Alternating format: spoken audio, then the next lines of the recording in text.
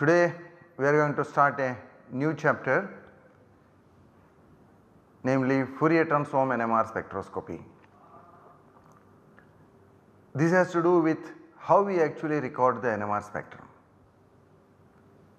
You have already seen in the previous lectures some details about the characteristics of the NMR spectra. There are parameters called as chemical shift, coupling constants. For example, if you have a molecule such as this, which is ethanol, one of the simplest molecules, on which actually the chemical shift was discovered by Dr. Dharmati when he was in Felix Bloch's lab. If you look at this molecule, this has 3 protons here, 2 protons here and 1 proton here. All these 3 protons have different absorption frequencies. This CH3 group absorbs signal at this chemical shift. The CH2 group, this absorbs frequency at energy at this chemical shift, this frequency, and the OH group appears somewhere here. Notice there is also fine structure in each of these lines. This happens because of the spin-spin couplings between the protons of the different types. This has been discussed previously. Now the question is, how do we measure this? How do we know what are the frequencies present in your NMR spectrum? In the early days, the method was called slow passage experiment. That means you have a particular magnetic field, you sweep the frequency, reach the resonance condition, here you get the signal here, reach the resonance condition, here you get the signal here, then you reach the resonance condition, here you see the signal here. So this is keeping the field constant, you sweep the frequency. Alternately, what you can also do is keep the frequency constant and sweep the field. So one by one you will reach the resonance condition for the individual lines. It was more convenient to sweep the field rather than sweeping the frequency in those days, because the magnets were electromagnets and you can simply change the current through the electromagnet and that will change the field. Now how fast you can sweep the field? You recall your discussion with regard to the relaxation time.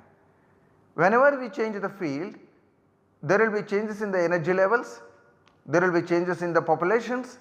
Therefore, the population changes have to follow the field changes in order that you represent your equilibrium situation appropriately. The system has to be in equilibrium. We notice here that the population changes follow this kind of an equation, where the population difference here n between 2 levels for a 2 level system is n naught into 1 minus 2 exponential e to minus t by t1, where t1 is called the spin lattice relaxation time. Therefore, if the t1s are of the order of seconds, then you cannot be sweeping this field too fast, otherwise you will not be reaching an equilibrium situation at every point you try to measure the resonance. So typically if I have to sweep the field at the rate of 1 hertz per second, then the time per sweep of a spectrum of width 1000 hertz. What is the meaning of 1000 hertz here? If I am looking at the proton spectrum, typically the proton spectrum has a range of 10 ppm. So the 10 ppm on 100 megahertz spectrometer corresponds to 1000 hertz. If it were a 500 megahertz, it will be 5000 hertz. I am considering just now the 100 megahertz, which is 1000 hertz. If we do it at this rate, this will take me 16 minutes approximately for one sweep. Now when you actually look at the spectrum, the signal to noise ratio, what is signal to noise ratio? That is, if we were to take the peak height here, take the signal and measure the peak height, and then you take somewhere here where there is no signal but there is only noise. When you have the noise, then you have a peak to peak separation between the noise.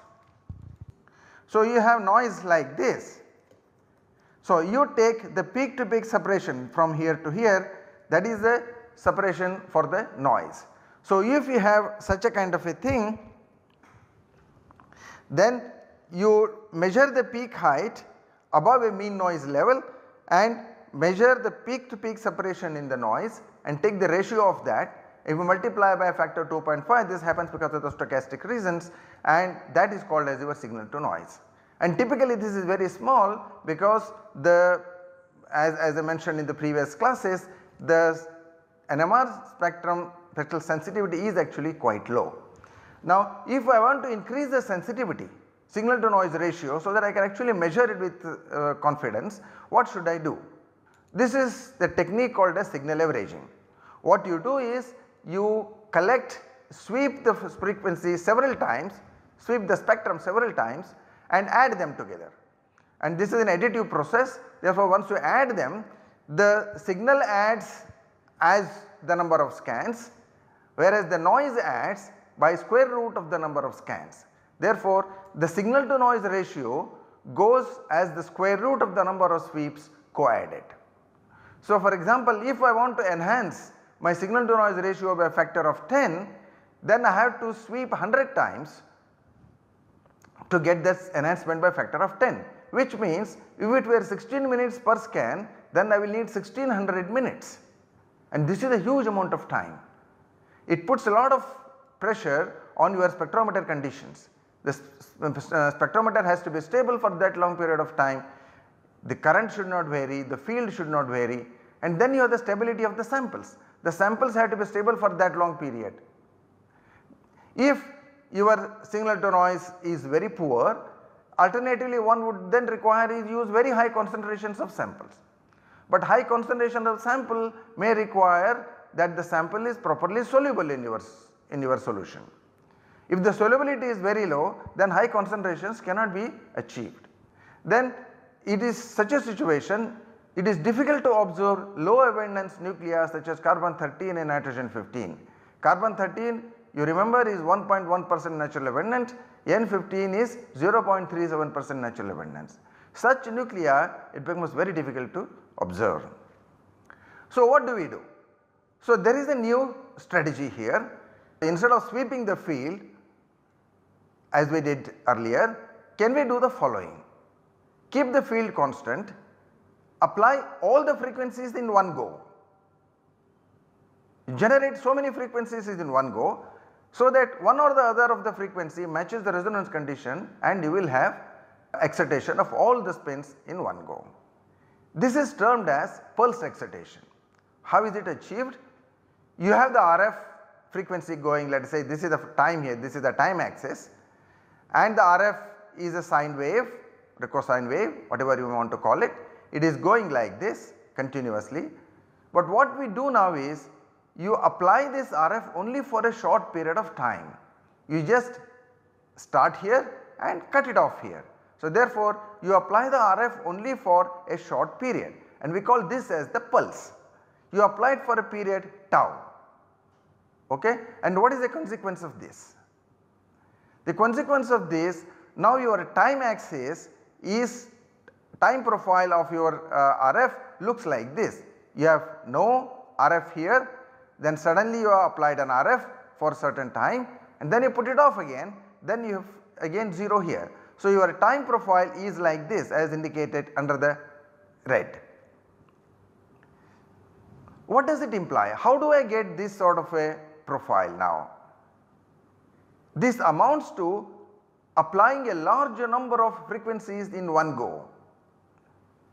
And what is the distribution of these frequencies and what are the amplitudes of these frequencies which you apply when you generate in this manner, and that is indicated by this figure.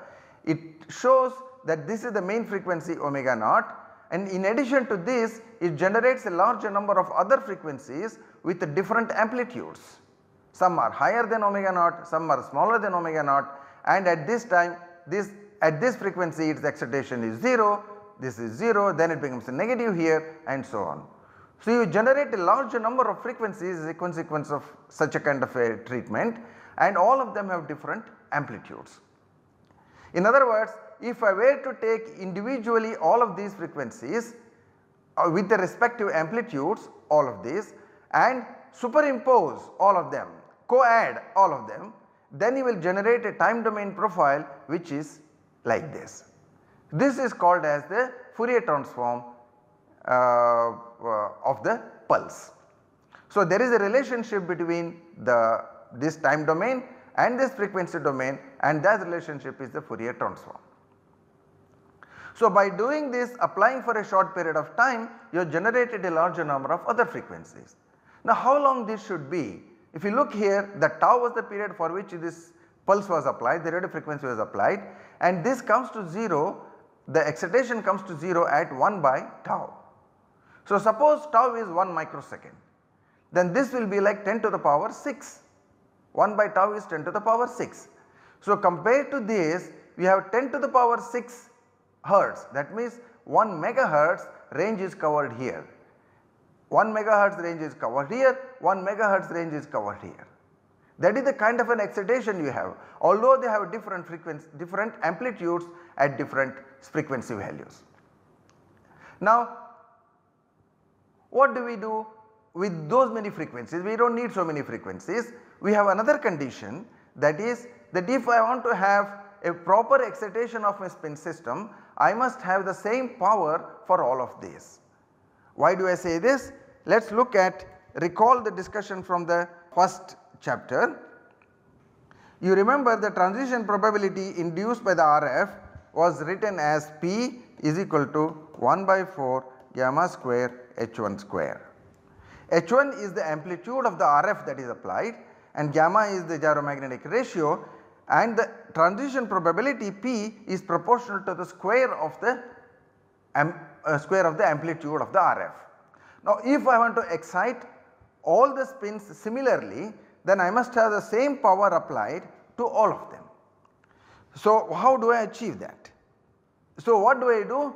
I select only a small portion here, the small portion which has nearly similar amplitudes, and therefore their transition probability induced by at these frequencies will be the same.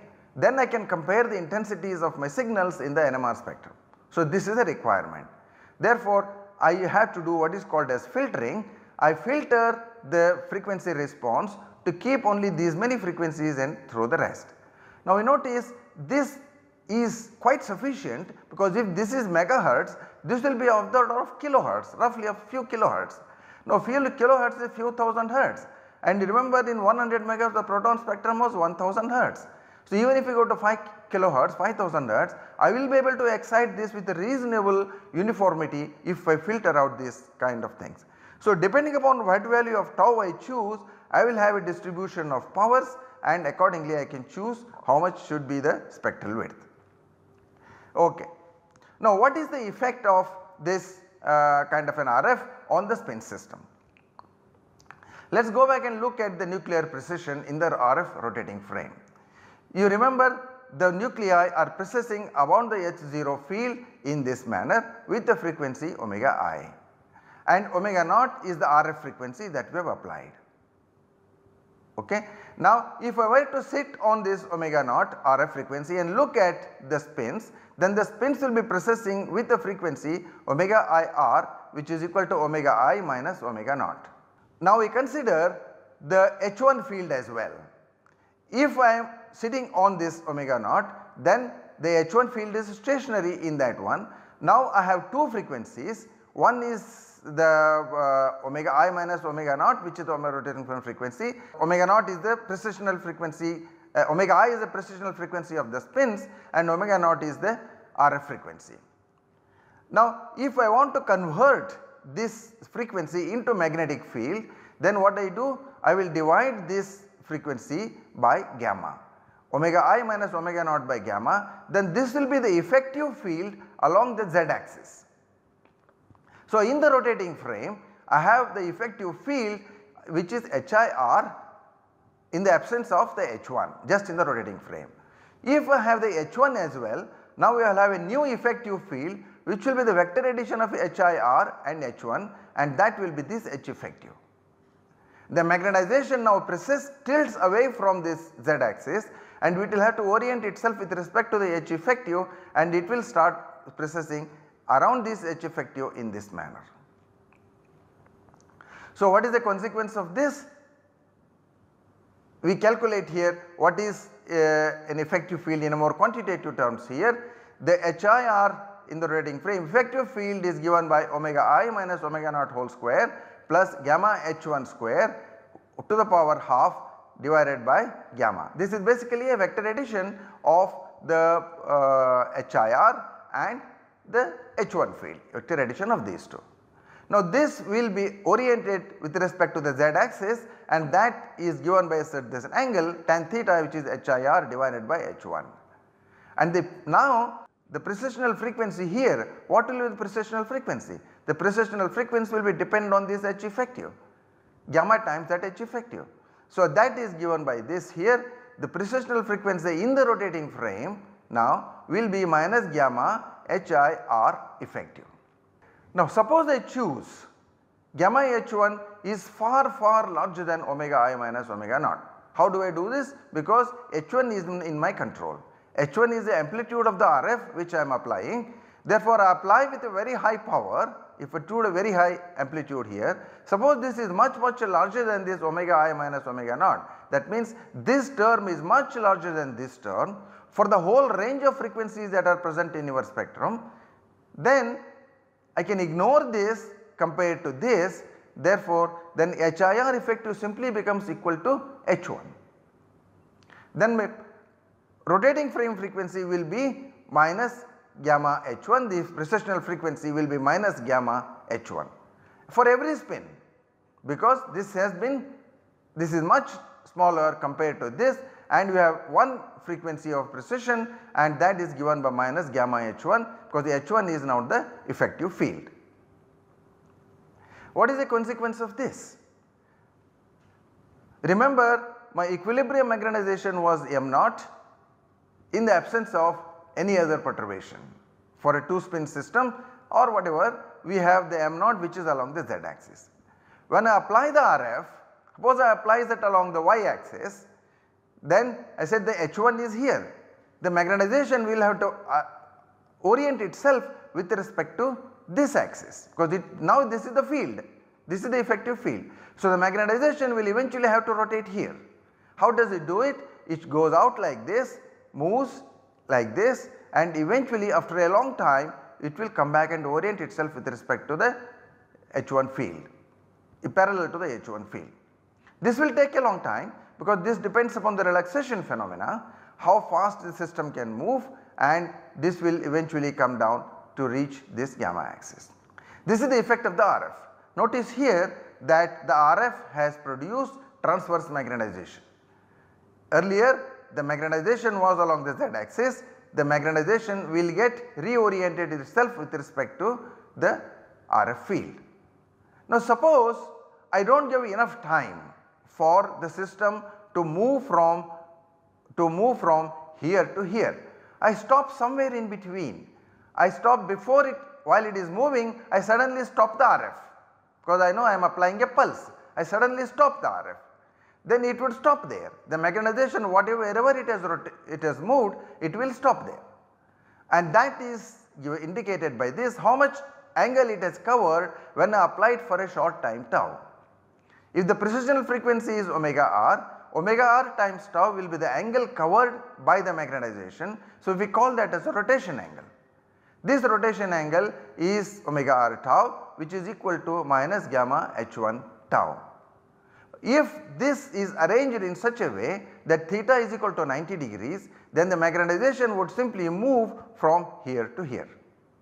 So this is the effect of the RF pulse.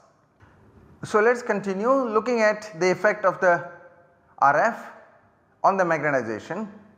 We said that the RF rotates the magnetization away from the z axis, and the rotation is given by this equation here. Theta is equal to omega r tau, where omega r is the precessional frequency in the rotating frame and tau is the pulse width, that is for which the time for which you apply the RF, and this is given by minus gamma H1 tau. And if this is 90 degrees, theta is equal to 90 degrees, then I get a 90 degree pulse.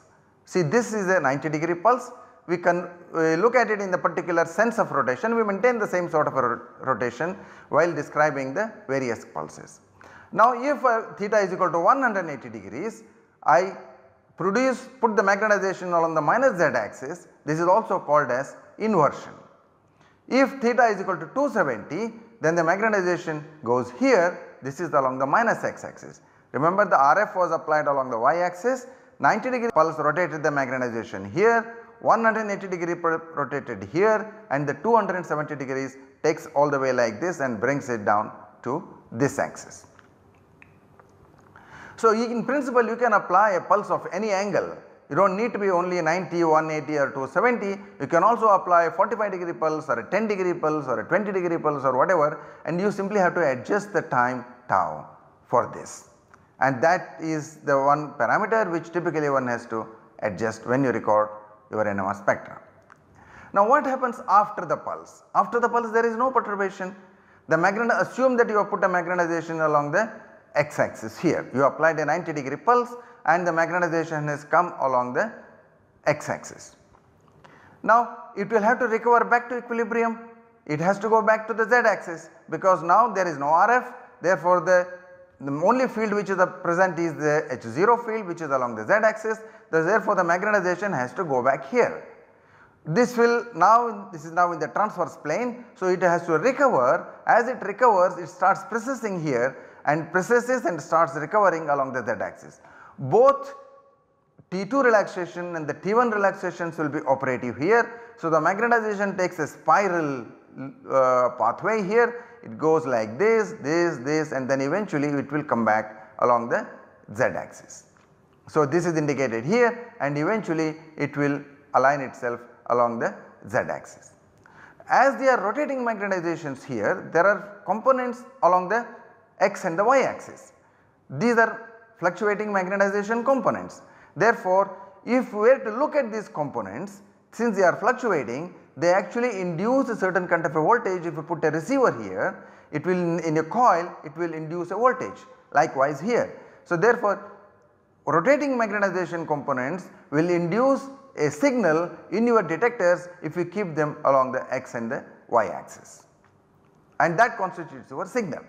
The precessing magnetization components induce a signal in the detectors, and if there are many frequency components which are present, each one of them will introduce a signal in your detectors, and this will be the y component detector and this will be the x component detector. You will have therefore the signal, total signal which is induced in your detectors will, if I want to represent as g of t, this is a n cosine omega n t plus summation b n sin omega n t, and this is essentially a Fourier series.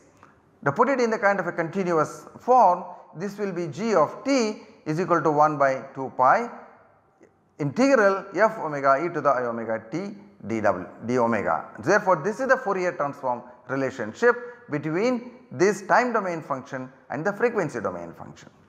However, there is one thing we have not included here, that is the relaxation.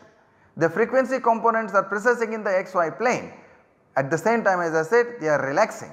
Therefore, the transverse components which are in the along the x or the y axis, they decay with the relaxation time t2. Therefore, you will have to multiply this g of t by e to the minus t by t2. This is f of t is equal to g of t e to the minus t by t2, and f of t is called as the free induction decay. Why it is called free induction decay? Because it is a result of free precession, there is no perturbation.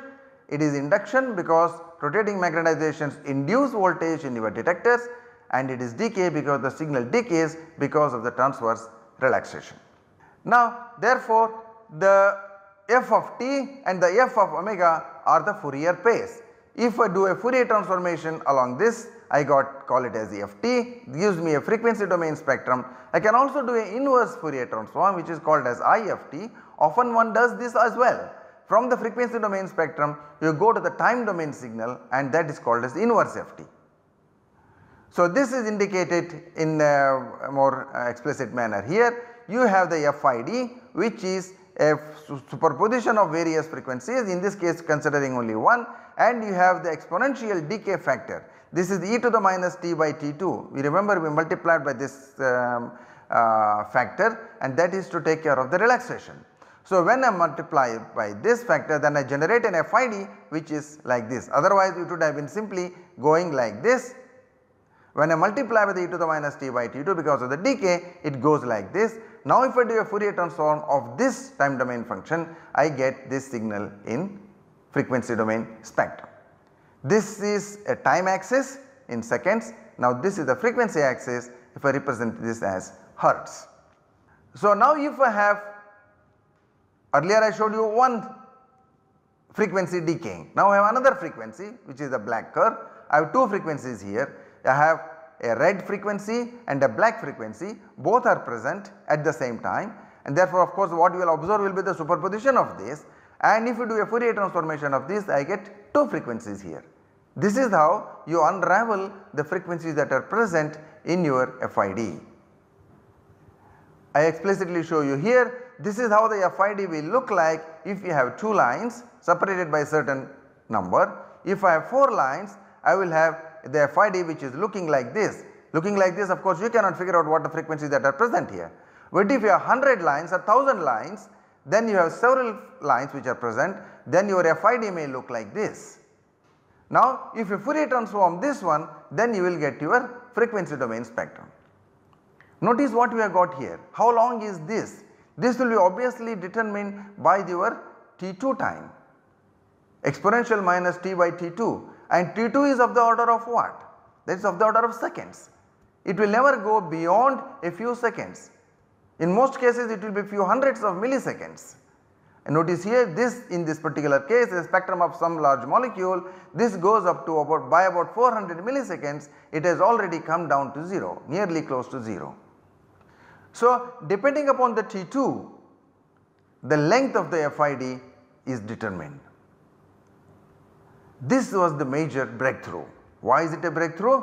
Now you collected the entire spectrum in few hundreds of milliseconds. How much time did it take for you to excite it? You applied the pulse for about a few microseconds, maybe 1 microsecond, and immediately after that you collect the signal for about a few hundred milliseconds. And you do Fourier transformation which is done off the line, you can do it on your computer, and then you generate a frequency domain spectrum which is complete representation of your NMR sample, and that is the sensitivity enhancement you achieve.